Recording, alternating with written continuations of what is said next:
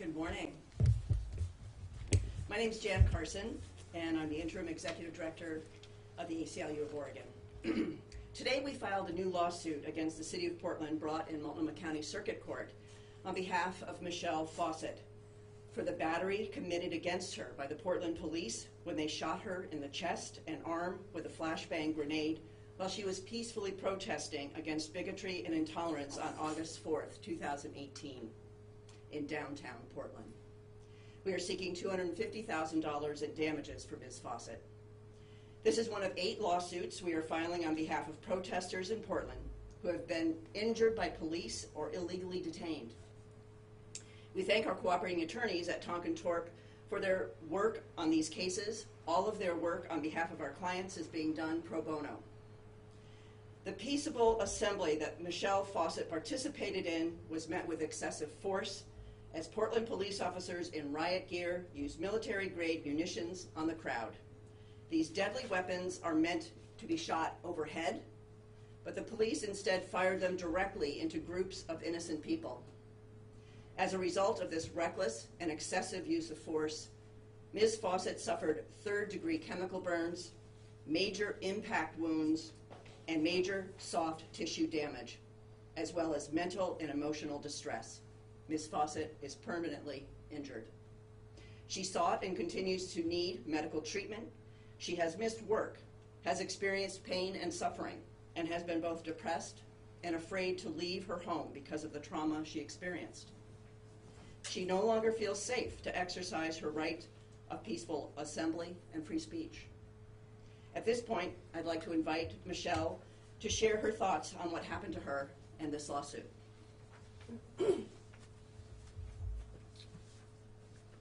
Hello, my name is Michelle Fawcett. On August 4th, 2018, the Portland police shot me in the chest and arm with a flashbang grenade while I was peacefully protesting. I, like many Oregonians, was deeply saddened and frightened when Jeremy Christian, weeks after attending a Patriot Prayer rally, killed 2 people on the mats, severely wounded another, and tormented 2 young women because of their race and their perceived religious beliefs. When I heard that Patriot Prayer was coming back to Portland yet again, I knew I would have to be part of the peaceful counter-protest. Even though I was afraid that Patriot Prayer and Proud Boys attendees would instigate street violence as they are known to do, I felt that it was my duty to stand against violence, bigotry, and hatred in our community. And I wasn't alone. Hundreds of peaceful counter-protesters gathered that day to show up for our Portland values of inclusion and to call for an end to violence and hateful rhetoric. Looking around that day and seeing so many of my fellow Portlanders, I felt proud of Oregon and hopeful. But things changed in a moment. Despite being in the middle of the protest, I heard an ear-splitting explosion and was knocked back with a high-velocity impact. Suddenly, I was overcome with searing pain in my chest and arm and an intense burning sensation. I was dazed and frightened, and I knew right away that something terrible had happened to me. I looked down at my arm, and it was completely white for an instant before deep red blood started rising up to the surface. Everyone around me was scattering to seek cover, so I too turned, grabbed my arm, and crouching down, started trying to run away. I ran the rest of the block before someone near me started shouting, "Medics!" But more and more explosions kept booming all around me, one after another. So the medics helped me to continue to run for safety. It felt like a war zone, and I wondered if I would survive. By the time we found shelter behind a concrete wall, my arm was so swollen it looked broken. The medics poured water over it and wrapped it in a bandage, but it was clear to everyone that I needed to get to a hospital as soon as possible. The emergency doctor did not know what could have caused these wounds. I remember her Googling to try to figure out what this device could have been so that she could appropriately treat me. She said, had I been in Iraq or Afghanistan, she might be able to figure out what the chemicals were. She couldn't believe this was happening on a Saturday afternoon in downtown Portland. These unknown chemicals cause third-degree chemical burns in addition to major impact wounds and soft tissue damage. I would later come to learn that I had been hit by a flash bang grenade launched directly into the crowd by a police officer. I still have an imprint of the device in my arm. The flashbang grenade caused a complicated injury, and my recovery has been slow and painful. And that is only the physical part. I have nightmares. I startle at any unexpected noise or touch. I'm constantly on edge, jumping out of my seat. I no longer feel safe in my community. I no longer feel safe in the presence of law enforcement. I no longer feel safe near crowds of people. No one should have to feel this way. If someone attacks you, you report it. You go through official channels to get a response. But in this case, it was the police that attacked me, so what can I do? The police are supposed to protect and serve, but instead they shot me and other peaceful protesters with military-grade weapons. Then Police Chief Outlaw went on the radio saying that people like me came with bad intentions to this event. So we got our butts kicked by the police, and now we're just whining and complaining about it. The thought of this fills me with a deep sense of despair. I'm not sure where I can get justice. I was not the only person who was severely injured that day. We are lucky, truly lucky, that no one was killed. So what I've realized is in order to seek justice and stop this from happening to anybody else, I have to be part of a lawsuit. I am grateful that the ACLU of Oregon and Tonkin Torp have taken my case, but I have to say that it's hard for me to put myself in the spotlight like this. Anyone who knows me knows I value privacy, but at this critical time, I realized that I must do, and we all must do, what we can to ensure that people are free to gather together to exercise our First Amendment free speech rights, to reject racism, to reject violence, and to reject the rising tide of white nationalism and authoritarianism in our country and right here in our community. I believe in equality, in justice and self-determination. I believe all people should be treated fairly. I believe the police should not shoot weapons and chemicals into innocent protesters. I hope this lawsuit brings about changes to the way that Portland handles protest before anyone else is heard. Thank you. Michelle, thank you. Thank you. Thank you for your courage. Thank you. Before we open this up to questions, I just wanted to share a few more thoughts. The Portland Police Bureau's response to protesters is frequently militarized and dangerous. This has had a chilling effect on free expression, free speech, and free assembly. People seriously injured by the use of so-called crowd control weapons by Portland police. We acknowledge that tensions are high in the city. The upcoming anti-Antifa protest on August 17th will be another test for the Portland Police Bureau as white nationalists again converge on our city. We will not attempt to downplay the challenges we are currently facing as a city, a state, as a nation. We share the concerns of many about the rise of hateful rhetoric, violence, and racism. Law enforcement's job is to facilitate First Amendment activity, including those activities by counter-protesters, by enabling peaceful protest, addressing violence when it occurs, and managing large crowds to promote safety for everyone. Police should actively use techniques designed to de-escalate the potential for violence. We know that the most successful policing of protests focuses on de-escalation and crowd management rather than on crowd control. Police response needs to be proportional to what has occurred or is occurring. Officers need to be mindful that crowd control measures can often be counterproductive and escalate, rather than lower risks to public health, safety, and welfare. Furthermore, at the August 4th protests last year, and at many others, Portland police have appeared to be biased against leftist counter-protesters. This has harmed the Bureau's relationship with community and contributed to, rather than curbed, the rising violence on our streets. The current militaristic tactics and excessive force have clearly escalated situations, putting both officers and the public at risk. At the same time that officers have largely ignored street fighting and assaults between protesters, they have frequently used the actions of a few protesters as justification for firing weapons and chemicals at large groups of people, creating chaos and resulting in severe injuries, like what happened to Michelle Fawcett. I would like to be very clear about the ACLU of Oregon's position. Law enforcement can address violence if and when it occurs. Law enforcement must respond to isolated incidents of property damage, violence, or other lawlessness by arresting individuals responsible, not breaking up a protest. We have previously shared this information and much more with the city through reports, policy directive comments, and direct testimony.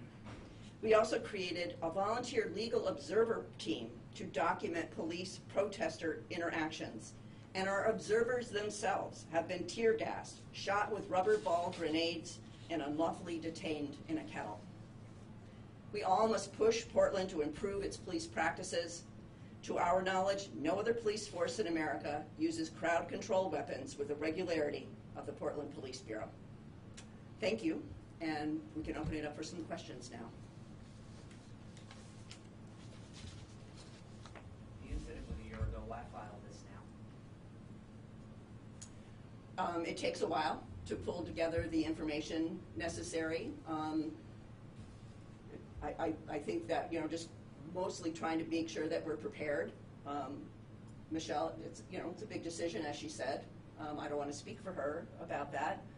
Jeff, I don't know if you've got any particular answer. Sure. My name's Jeff Bradford. I'm an attorney with Tonkin Torp, and we're grateful to be partnering with the ACLU to bring this lawsuit. As was just suggested, it does take some time to put this information together, to develop the necessary facts, and to come to a conclusion about the right time. As it happens, this is very close to the anniversary of the event that's alleged in the complaint. And we felt that that would be an appropriate time to bring this lawsuit. It gave us an opportunity to get to know Michelle, to thoroughly investigate the facts, and to prepare ourselves to do litigation with the city. We know that from this point on that we'll have an opportunity to engage in discovery, and there'll be lots of things to happen, but we plan to aggressively pursue Michelle's case. And we assume that it will unfold in months, not years. Ms. Fawcett, if you wouldn't mind speaking to it, was there a moment over the last year that prompted you to come forward? Was there a single moment over the last year that prompted you to come forward?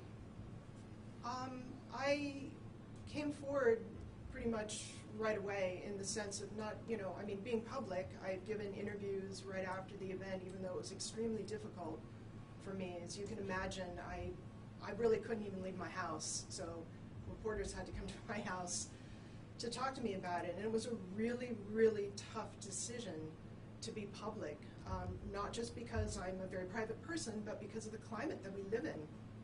It felt extra scary, because it didn't feel like the city was on my side or the police were on my side, and we're operating in a climate of this rising tide of racist violence. I mean, just look at what happened this weekend with shootings around the country. We're living in a really scary time, and so it was really hard for me to come out. But I have been public from the beginning and sought legal help right away. But it's a difficult case. This is not a case of random person on the street assaulting you. This is a case of the police bureau and the city being responsible here. And so because of that, we have to marshal all of the evidence that we can and be prepared. And lawsuits take time. I didn't know that, because I've never been involved in anything like this, but these things take time to file and paperwork and different things that have to happen. So it's finally coming together now, and yesterday was the 1-year anniversary So it's, it's time to take the next step. And I just hope that we're successful in changing these attitudes and practices. Thank you. Has this kept you from wanting to protest in the future? Or Absolutely. And that's really heartbreaking because now is a time more than ever that we need to come out. And on that day, on August 4th, there were all kinds of people.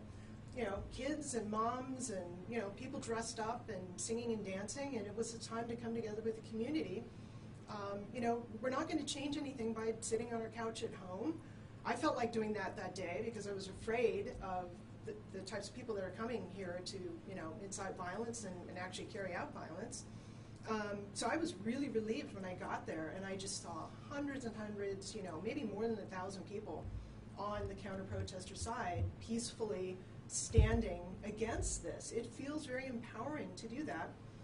And, that's why it's called the First Amendment. I mean, it's the First Amendment because that is what we stand for here. We stand for the right to stand together and express our opinions. We don't want to live in a society where we are shut down and oppressed and, hurt and prevented from expressing ourselves. So,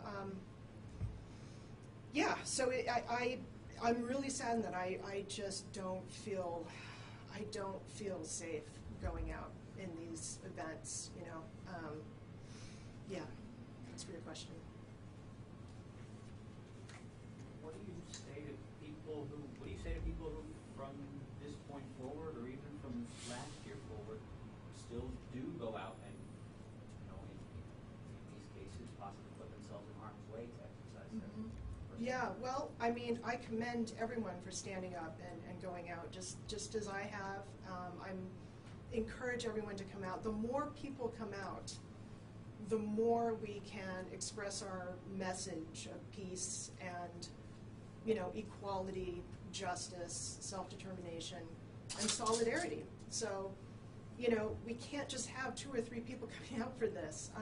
Please don't be afraid. I mean, I'm afraid because I was shot, but I really hope that the Portland Police Bureau, that Chief Outlaw, that Mayor Wheeler, that the city will allow us to feel comfortable enough to come out, because I do know people that are afraid to come out and stand again. And this is the exact time that we do need to come out. I mean, this is serious matters that are happening. I mean, people are being killed. There is a documented statistical rise in hate crimes and death. So we have to do all that we can to show that we stand against this. And if the city doesn't make it a safe place to do that, we're really in trouble. The city needs to stand on the side of First Amendment free speech. It needs to stand against this brutal racist violence in our city. And with this protest coming next week, I'm really concerned. Thanks. I'm sorry. I know the criminal complaint says $250,000 in damages is what you're seeking. Are you seeking policy change in the Portland Police Bureau? Any steps to actually change actions on their part? The question was, in addition to monetary damages, what other action do we hope will result? Just by way of clarification, this is a civil complaint that's being filed with Multnomah County. And it's difficult to put any kind of number on the kind of pain and suffering that Ms. Fawcett has faced. There's a number of concerns that arise from the conduct of the Portland Police on August 4th, 2018. As Michelle just shared, people should feel safe to exercise their First Amendment rights, and we do hope to see long-term change in the way that police engage with protesters. Here, though, this isn't an academic pursuit for Ms. Fawcett. She actually has ongoing injuries, both physical and emotional, and so our effort is to make sure first that she receives fair treatment and that her case is heard and that the city is held to account. And from there, we hope that her case and those like it will affect long-term change. I think the other thing I would add is the ACLU of Oregon has been engaged with the city for years now. whenever there's an opportunity, when they put out new police directives, which are kind of the policies that guide how police are going to act in any variety of circumstances, we are offering our comments on those. We are testifying before City Council when they have various ordinances up. We are trying to engage with them and feel pretty frustrated that the behavior of the police doesn't seem to change. And so we will continue down that avenue. We will continue to seek policy changes, but we also think that we need to try to hold the city accountable for some of the injuries that have actually occurred at the hands of police at these primarily peaceful protests. Any other last questions? Well, I thank you all for coming, and here we go.